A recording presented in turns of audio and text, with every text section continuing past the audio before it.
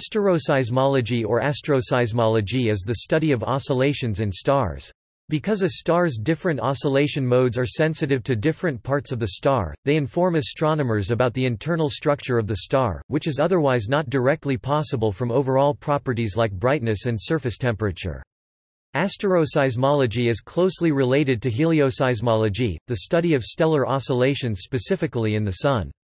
Though both are based on the same underlying physics, more and qualitatively different information is available for the Sun because its surface can be resolved. Theoretical background. By linearly perturbing the equations defining the mechanical equilibrium of a star, i.e. mass conservation and hydrostatic equilibrium, and assuming that the perturbations are adiabatic, one can derive a system of four differential equations whose solutions give the frequency and structure of a star's modes of oscillation. The stellar structure is usually assumed to be spherically symmetric, so the horizontal, i.e. non-radial component of the oscillations is described by spherical harmonics, indexed by an angular degree (L) and azimuthal order m (M). In non-rotating stars, modes with the same angular degree must all have the same frequency because there is no preferred axis.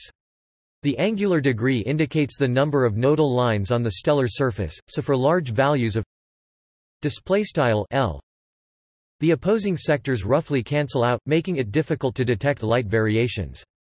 As a consequence, modes can only be detected up to an angular degree of about 3 in intensity and about 4 if observed in radial velocity. By additionally assuming that the perturbation to the gravitational potential is negligible, the Cowling approximation, and that the star's structure varies more slowly with radius than the oscillation mode, the equations can be reduced approximately to one second-order equation for the radial component of the displacement eigenfunction xi r (xi_r) d 2 xi r d r 2 equals omega 2 c s 2 1 minus n 2 omega 2 s 2 omega 2 minus 1 xi r display style frac d caret 2 xi underscore r doctor caret 2 equals frac omega caret 2 c underscore s caret 2 left 1 frac n caret 2 omega caret 2 right left frac s underscore l caret 2 omega caret 2 minus 1 right xi underscore r, where r display style r is the radial coordinate in the star. Omega display style omega is the angular frequency of the oscillation mode. C s display style c underscore s is the sound speed inside the star. N display style n is the Brunt-Väisälä or buoyancy frequency, and s display style s underscore l is the Lamb frequency.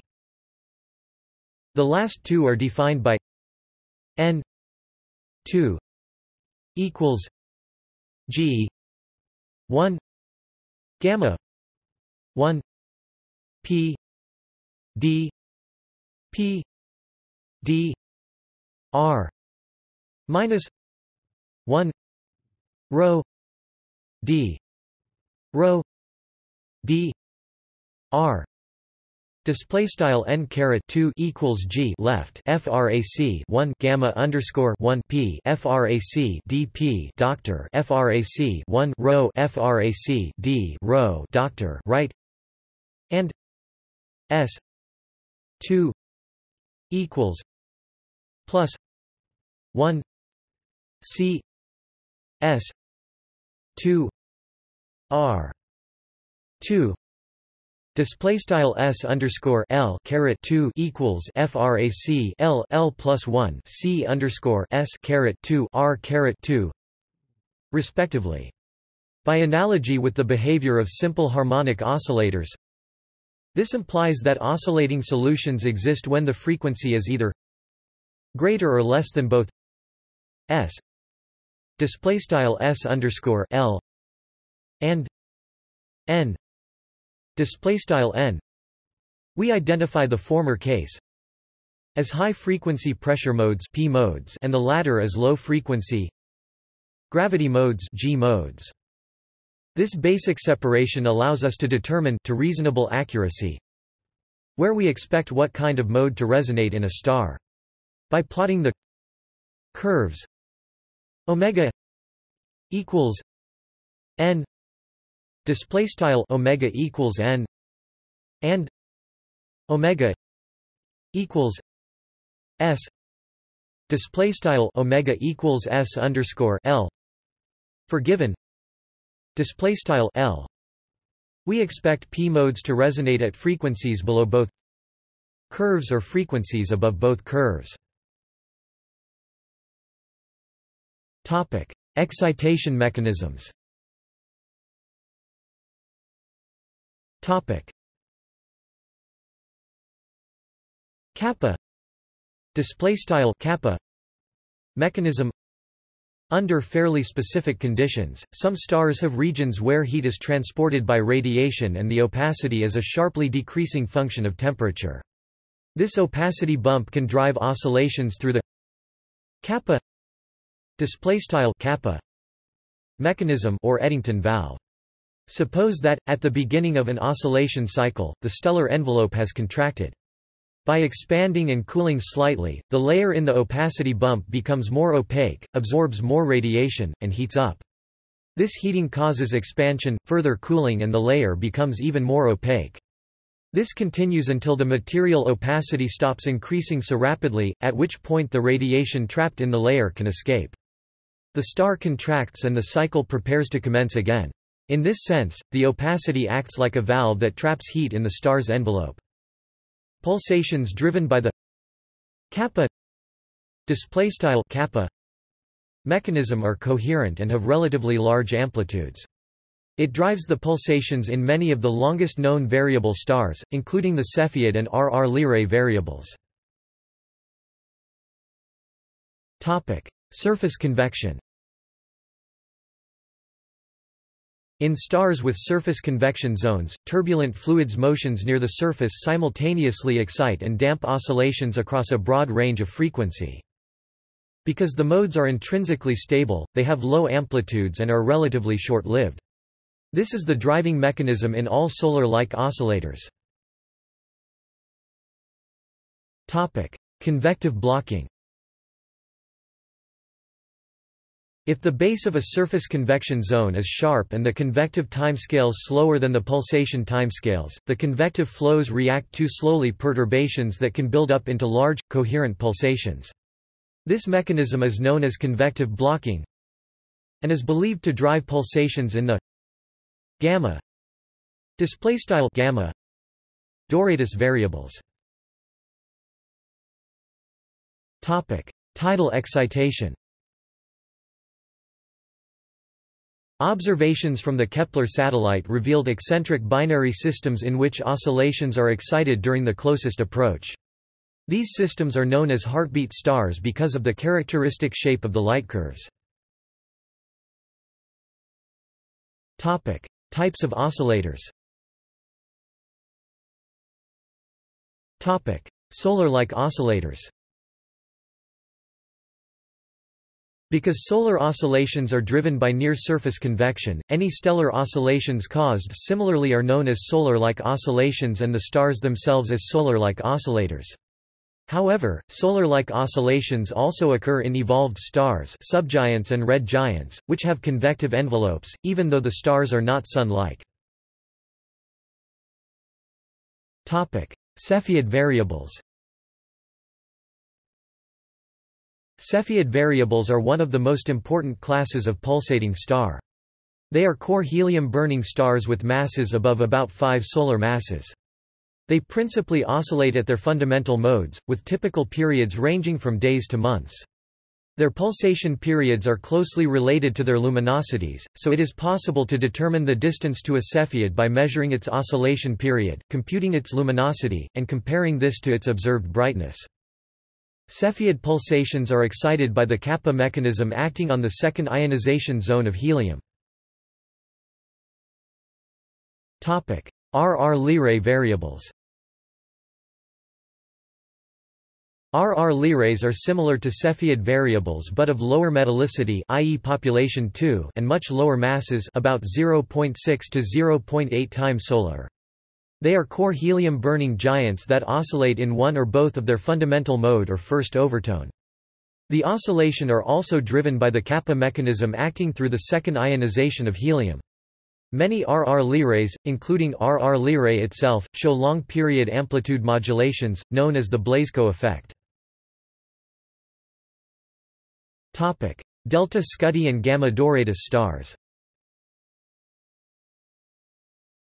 Delta Scuti variables are found roughly where the classical instability strip intersects the main sequence. They are typically A to early F-type dwarfs and subgiants, and the oscillation modes are low-order radial and non-radial pressure modes, with periods ranging from 0.25 to 8 hours and magnitude variations anywhere between. Like Cepheid variables, the oscillations are driven by the kappa mechanism acting on the second ionization of helium. SX Phoenicius variables are regarded as metal-poor relatives of delta Scuti variables. Gamma Doradus variables occur in similar stars to the red end of the delta Scuti variables, usually of early F-type. The stars show multiple oscillation frequencies between about 0.5 and 3 days, which is much slower than the low-order pressure modes. Gamma Doradus oscillations are generally thought to be high-order gravity modes, excited by convective blocking. Following results from Kepler, it appears that nearly all delta Scuti stars also show gamma Doradus oscillations and are therefore hybrids. Rapidly oscillating ROAP stars.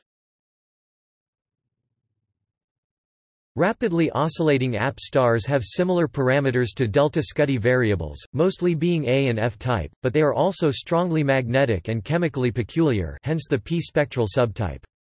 Their dense mode spectra are understood in terms of the oblique pulsator model. The mode's frequencies are modulated by the magnetic field, which is not necessarily aligned with the star's rotation, as is the case in the Earth. The oscillation modes have frequencies around 1500 microhertz and amplitudes of a few mmag. Topic: Slowly pulsating B stars and beta Cephei variables.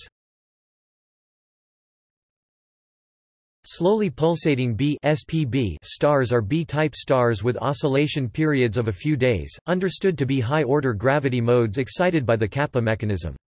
Beta Cephei variables are slightly hotter and thus more massive, also have modes excited by the kappa mechanism and additionally oscillate in low-order gravity modes with periods of several hours. Both classes of oscillators contain only slowly rotating stars. Variable subdwarf B stars. Subdwarf B (SDB) stars are in essence the cores of core helium-burning giants who have somehow lost most of their hydrogen envelopes, to the extent that there is no hydrogen-burning shell. They have multiple oscillation periods that range between about 1 and 10 minutes and amplitudes anywhere between 0.001 and 0.3 mag in visible light.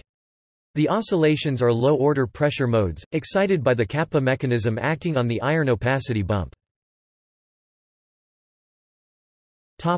White dwarfs. White dwarfs are characterized by spectral type, much like ordinary stars, except that the relationship between spectral type and effective temperature does not correspond in the same way. Thus, white dwarfs are known by types DU, dA and dB. Cooler types are physically possible, but the universe is too young for them to have cooled enough. White dwarfs of all three types are found to pulsate. The pulsators are known as GW Virginis stars, DU variables, sometimes also known as PG 1159 stars, V 777 Hercules stars, DB variables, and ZZ Ceti stars, DA variables. All pulsate in low-degree, high-order G modes. The oscillation periods broadly decrease with effective temperature, ranging from about 30 minutes down to about 1 minute. GW Virginis and ZZ Ceti stars are thought to be excited by the Kappa mechanism, V 777 Hercules stars by convective blocking. Space missions. A number of past, present and future spacecraft have asteroseismology studies as a significant part of their missions, order chronological. WIRE, a NASA satellite launched in 1999. A failed large infrared telescope, the 2-inch aperture star tracker was used for more than a decade as a bright star asteroseismology instrument.